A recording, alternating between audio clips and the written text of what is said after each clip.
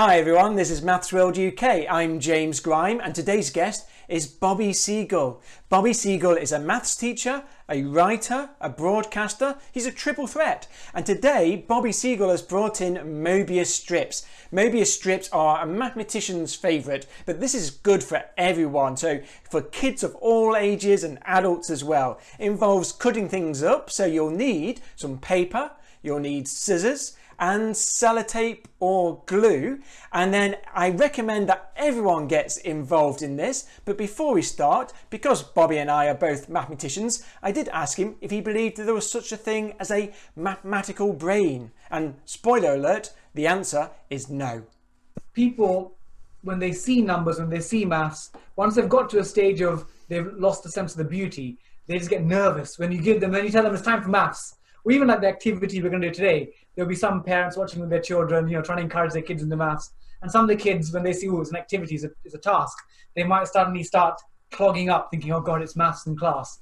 So I think it's trying to get people away from that pressured maths environment. I mean, actually, maths can be fun and joyful and playful. So now when people meet people like you, Jim, or myself, they think, oh, these guys, they must have been, when they were young, they must have been born with that enthusiasm. But we had good experiences, and that makes us think that we can do maths. And then we go and spread the word to other people. So maths, there's no such thing that you're born with a maths brain. Of course, there are some people that pick up concepts quicker, but all of us can be competent and enjoy the beauty of the subject.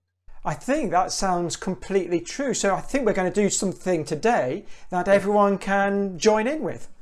A little task. So this task here that we're doing now, if you're 5 or 6 or 7, you can get involved. This is not aimed at big kids can do it, but parents and young kids can both get involved. So get some paper and cut it up into slices, a few centimeters wide, and I'll do it. Oh, we've got it pre-prepared. Okay, I'm gonna do one, and I've got some pre-prepared, but just I've got some prepared. All I to show students. Look, see, I can cut. I've cut. Okay, good. So firstly, okay, this one's just more like a demonstration. If you get a strip of paper and you form a loop like that. So initially we get 2 edges or boundaries, because one edge there on the top part, and there's an edge there. Or if you're looking at the sides, you could, again, I'm not going to paint this, but if I painted that bit claret, like my West Ham colours in the background, claret, and then you have an inside edge which would be blue. So, I mean, sides. So you have 2 different sides. What Möbius and Listing did was they said, if you take the paper and near the end, you do a little half twist. And then we can take that together. So let me see. So instead of there, little half twist, and then sellotape it. So I'm going to get my sellotape. So you can do that as well. I'm going to join you. Yes, I've got my loop. So that's a loop, but I'm going to put a twist in it.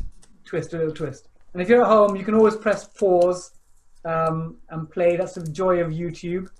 Okay, so we've got that there. So now if you look at the shape, so initially we had a ring that had 2 different edges and 2 different sides. Whereas now, if you could either get like a red pen or something like a marker pen. So if you get the red pen and keep it on one side, and then so in the middle, and then draw along the middle. So draw along the middle. You keep going, moving all the way through this Möbius band strip, and hopefully if I've done this correctly, eventually you should end up without, in theory, having lifted your pen off the paper. In theory, we should have the red or the whatever color line has met back at the same point. So if there were a little ant, that people like using ants, they put a little ant on this, and the ant could actually walk around the entire Möbius strip. So this Möbius strip has now just one, is it one side? So it's got, one side, because this ant has not crossed any sides to get to the other side. And if you look at the edges, if you follow it around, it should, in theory, end up back at the same point. You should end up, so it's got one edge and one side. And again, that little twist created that. Now this is where we get a little scissor involved. So if we the little red line that we have, or the different colored line, if you put a little slice, little nick in the middle.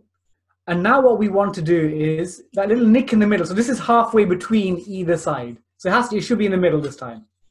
Then we cut along that. We cut along that red line in the middle. And we keep cutting along. Okay, so again, maybe if you've not seen this before, make predictions. What's going to happen? What is going to happen? Is it going to make 2 loops or not? And you should have exhibit A. There should be a giant loop. So it's a giant loop. And if you know the initial one where we had this one ring, with this one here, if we'd cut that in half, we'd have had 2 separate. Whereas here, we still kept it as 1. So that's exhibit A. Keep exhibit A there. So if students are watching, saying normally my lessons, so some of my students are going to be forced to watch this in the lesson, and they'll say, Mr. Seagull, where's our learning objective? There's not really a learning objective. I mean, just have a bit of fun. Because normally in my lessons, they'll say 3 learning objectives, some keywords, and at the end of the lesson, we'll revisit have we met the learning objectives. Bit of fun, just a bit of fun. So now I hope this can work. Now we're going to twist it twice. So we've got a half twist, but give it a second twist. And then we'll tape it back up. So you should have a bit tricky, 2 twists. So again, if you're boys and girls, if you're with your parents and you're having struggles with this, you can get them to help you. So we've got now 2 twists with this. So now what we're going to do is we're going to cut along the middle.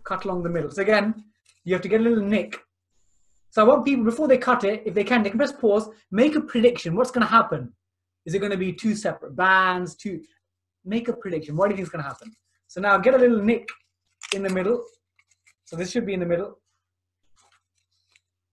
Okay, and then now cut along till you reach the other part. So cut along the middle. So most people in the public think of maths, Jim, they think of just calculations. That's all they think of. They don't think this is not maths. Okay, and this is going to be very careful. Quite lots of concentration. Okay, I've nearly got it. Ooh. I'm showing up my my lack of skills in the cutting department. Well, there's an extra competitive edge to this now. I know, the pressure, yeah. Okay, so you could have made a prediction. What do you think is going to happen to the public? So if you're a student out there watching, and actually if we open it, it should be 2 interlinking loops. That's amazing. Just that additional extra half twist has now added 2 same-sized interlinking loops. So again, if you're, mathematicians, if you're a young person out there, what we try and do is, can you try and work out some sort of pattern related to the twists and the number of cuts we make? Again, we cut it along the middle. Okay, we'll do one more. We'll do one more for you. So we've got a giant one, got 2. So now, again, we do the same thing. You make a single twist, like the first one, like exhibit A. So, single twist. And tape that up. So now this time, so do you remember exhibit A, the first one, we cut halfway along the middle. This time, as much as you can, we're going to try and cut it from the third. So make a little nick, about a third from the top, about a third. So not exactly, so a little nick. And now you're going to be careful. So now we're going to follow this little nick. That's a third of the way, all the way around. And before you cut it, maybe make a prediction. What is going to happen? Is it going to be 2 separate things, smaller, larger? So just have a think. People watching out there. And then now with that, you follow it along. Lots of concentration. And this will be the last one that we do today. And then I'm going to set people some homework tasks. Okay, I'm nearly there. Ooh. I think I've done it. Ooh, okay. Ooh, okay. Yes. So we should have a larger loop with a smaller one attached. Yeah. Wow, that's awesome. It's a larger one. So again, the variables that we can play around with are the twists. So we did 1 half twist for this one here, and we did 2 half twists. And then this one here, we cut halfway along the middle, and this one here, we cut a third along the way in the middle. So what I'd like people to do to investigate as a homework and then comment back, was it in YouTube, what's the etiquette to comment below? Yeah, exactly. Exactly. What happens if we cut it a 4th the way along or a 5th of the way along? Or what would happen if you, instead of having 1 twist, we did it with the 2 twist? can he spot any patterns or any mathematical curiosities emerging? Again, this is fun. This is just, again, when people think of, again, when I meet people in the public gym and I talk about maths, often they think maths is just really complicated sums. But this is all maths as well. This is all maths. So the reason why I also want to do something about the Möbius strip is I've got this little object here. So one of my students before, so I was teaching in a secondary school, and I still teach in a school in London, but I was teaching at a previous school, and I was applying for the Quiz Show University Challenge. And one of my students said to me, Mr. Seagull, he's in year 8, so about 12 or 13, if you get on the show, can I give you something to take on the set as your mascot? And I said, as long as it's sensible, because some of my students, they'd give naughty things. As sensible things, I could take it, and it reflects well on the school. So he 3D printed, and I to be honest, I hadn't heard of it at the time, surprisingly. It's something called a Klein bottle. An ant could start on the outside of this and walk through and end up on the outside of it without ever having crossed an edge. So this has one side, but no edges. So this doesn't actually really exist in our dimension, in our three-dimensional world.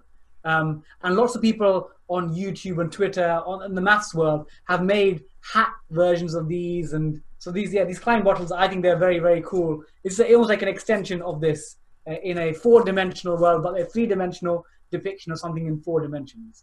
This little Klein bottle here. Do you know what? That wasn't a mascot. It was a mathscot. Oh my God. Jim, that's awesome. Mascot. So this is a mathscot.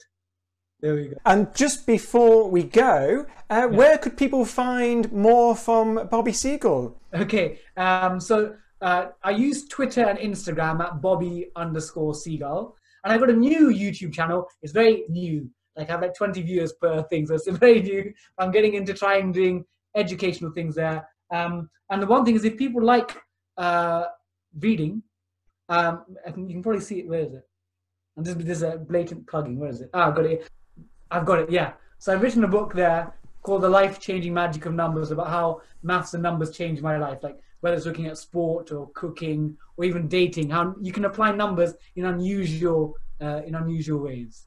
I want to say thanks to Bobby Seagull for bringing in Möbius strips. Links to his books and his YouTube channel will be in the description, but that's all from now. So I want to say stay curious, and I'll see you next time.